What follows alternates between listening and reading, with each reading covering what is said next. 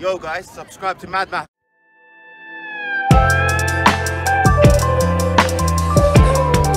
Okay, hi everyone. I hope you enjoyed that Parrot footage. That guy was really cool. So I'm going to link his Instagram in the description. Please go check it out. And anyway, let's get into the video. So today we're going to be looking at the square root of n plus square root of n plus square root of n plus dot dot dot dot dot. And we're going to prove that this limit exists, as well as finding the limit. And we're going to do this using real analysis, using the power of rigor. So we have this, and this is quite hard to understand intuitively when it's just written out like this. So it'll be better for us to define a recurrence relation. Okay, so what do we need for a recurrence relation? We need the first thing. Right, so I'm just going to define A1 to be the square root of n.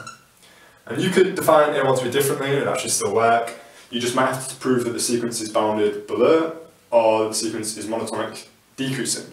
But we'll get into that in a minute, so don't worry about that. So then we're going to define A k plus 1 to be the square root of n plus ak. Okay, because from the picture we have this thing, and then we add n and the square root, then we have this thing, and we add n and the square root, and we have this thing, and then we add n and the square root. Okay, does that make sense? And then what are our goals? We want to find the possible limit of this, and then we want to prove that the sequence is bounded above, and it's monotonic increasing. Okay, so first of all, why do we actually need to prove that this limit exists? Why can't we just assume it has a limit and then work with that? Well, for example, if we have this sequence, I'm going to call it C for crazy. Let's call it W for wrong. Okay, we have 1 minus 1 plus 1 minus 1 plus 1, dot dot dot dot, that's minus. And this goes on further. And if we assume this has some finite limit, right, and we work with it just like our normal numbers, which is what we could do if the limit was to exist, then we can say that W is 0, it's a half, it's 1, it's minus 1, it's whatever. Okay? Get some tissue. Alright, so we need to prove that this limit genuinely exists. But first of all, our first goal, let's just find a possible limit. Right, well, that limit is going to come out when k goes to infinity. Okay, when we get very, very, very far along our sequence. So when k goes to infinity, ak is going to go to the limit, the possible limit. And the same with, ak plus 1 is going to go to L, and so is ak. This is a nice equation, we can just square both sides, so we get L squared equals n plus L. And then rearrange, you get L squared minus L minus n equals 0. Just put that into your quadratic formula, and you get L equals a half of 1 plus or minus the square root of 1 plus 4n. However, if you look at this here, and if you look at our recurrence relation, we take something positive and then we add in and then take the square root, which is defined to be positive, and we keep on doing that. So our possible limit is going to be positive. Okay, so you can just get rid of that negative solution, and this is our possible limit. Okay, well, how do we prove that this is the real limit? Okay, so we need to do two things, two goals. We want to prove that the sequence is bounded above, and we want to prove that the sequence is monotonic increasing. Okay? Now we can do it the other way around. You could prove that the sequence, well, if it was for some different sequence, okay, and if it was to prove that it was bounded below and it was decreasing, then it would also converge. Okay? So this is the theorem of convergence. Right, so then say we have A1 here, which is the square root of n, and then we say we have A2, A3, A4 can equal A3, because monotonic increasing, so the previous term has to be less than or equal to the next term. And then here's A5, blah blah blah, and say we're going to bound it here. Okay, this is our bounding line. We're saying that every time the sequence is less than or equal to this bounding line. Well, then we know it converges. Okay, it might not converge to this bounding line, but it will converge to some limit. Okay. However, in this particular problem, it's quite neat to bound it above by the limit. We could have bounded it above by something greater than the limit. We could bound it by 20 times L plus a million, and that would work. However, it's neat to bound it by the limit. So I'm just going to write that down. We're going to bound it above by L, the possible limit. Right, so this is going to be L, and we're going to bound it. Okay, it's just going to get closer and closer and closer to L. Right, so how do we bound it? We want to prove that every time the sequence is less than or equal to L. So first time, A1, this is equal to square root n. Well, L is a half. I'm just going to distribute this half. So we have a half, L equals a half plus a half times square root of 1 plus 4n. Well, I mean, you just get rid of that half, so this is definitely greater than or equal to a half times the square root of 1 plus 4n. And then I'm going to get rid of that 1 inside the square root, so this is equal, sorry, this is, again, greater than or equal to this half times the square root of 4n, which is equal to square root n. Okay?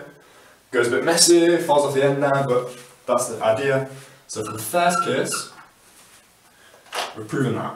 Okay? And now, by induction, we want to assume that AK is less than the limit, and if AK is less than the limit, then AK plus 1 is also less than the limit, and that's going to show that it's bounded both. So, write that down, we can write that in red.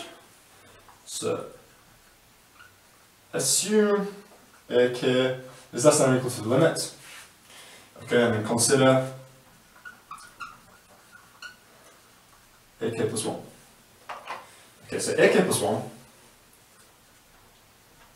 is equal to, well, it's going to be the square root of n plus AK. Well, we said AK is less than or equal to this limit. Okay, so this is going to be less than or equal to the square root of n plus, what was the limit? The limit was, we're just going to, again, going to distribute a half plus a half, which will make this longer, times the square root of 1 plus 4n. Okay, so this is what AK plus 1 is less than or equal to, using our assumption. Right, and we want to show that this is less than or equal to the limit. Okay, well, we have a square root of an entire thing, so it might be useful to consider what the limit squared actually is. So consider L squared. So L squared is equal to, well, it's a quarter, just squaring this first bit. And then I have 1 plus, this times 2 is 2 times the square root of 1 plus 4n. And then just squaring the last part, I have plus 1 plus 4n. Okay? And then just collect terms, so I have a quarter plus a quarter, so that's going to be half, so this is equal to a half. And then a quarter times 2 is going to be a half times the square root of 1 plus 4n. And then I have a quarter times 4n, which is just going to be n. Okay, so I have n here. Well, if we compare this to what we have inside the square root, we see that what we have inside the square root is exactly the same as L squared. Right, so we replace whatever we have in the square root with L squared. So, AK plus 1 is less than or equal to, by our assumption, the square root of L squared, which is the modulus of L. However, L is positive, so this is just L. So, through induction, this is true, the first term is less than or equal to L, and if AK is less than or equal to L, then AK plus 1 is less than or equal to L. So, that is done. Okay, I'm just going to rub this off to make some more room. Doing little squats.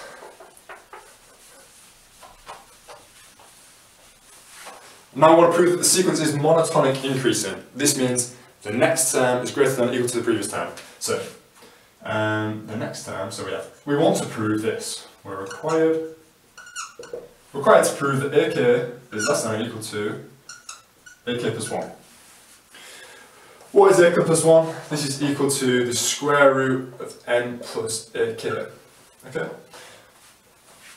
This is equivalent to, and we're not assuming this is true, they're just showing that this is equivalent to, because both sides are positive. So this is equivalent to AK squared is less than or equal to n plus AK, which is equivalent to, again, not assuming, because if we were to assume this is true, then this is a false proof. Minus AK minus n is equal to 0. If you look at this quadratic here, you see that it's the same as the quadratic that we had earlier, which means the roots are going to be the same. Okay, so let's draw the graph of it. So remember we had a half of 1 minus square root of 1 plus 4n. Sorry, that's not very clear, but this root doesn't really matter, that's here. And then here we have L. Okay, we want to consider when this graph is less than or equal to 0. Okay, well, here are our AKs, and this is so the x-axis represents our AKs. And we know that our AKs are greater than or equal to 0, by well, trivially we know that. So it's we're definitely considering from here onwards. And by the previous part, we know that all our AKs are less than L, okay? So we're also here, we're also only considering this part. So we're just considering this part of the AK axis, okay? So from here, we see that if we look down at the graph, we see that this is true. AK squared minus AK minus n is always less than or equal to 0 because our AKs are always less than or equal to L. So by the previous part, AK is always less than or equal to AK plus 1. Do that in black as well. So we've proven this one as well. Okay, so we're bounded above, and in fact we're bounded by the limit because it was quite neat in this case, and we showed that it's monotonic increasing. So, by the theorem of convergence, the possible limit is the true limit. And we've proved that rigorously. And this is a really cool result. It's really neat. If you plug in n equals 1 here, you get the golden ratio. And I'm going to include an animation of that now. Okay, so here's a graph for n equals 1.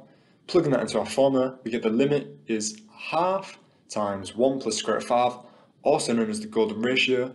And if we look at our graph here, we see that the AKs beautifully converge to our limit, which is about 1.618. Okay, so that's everything. Thank you for watching. I hope you enjoyed. That was some real analysis, and yeah, I'll see you next time.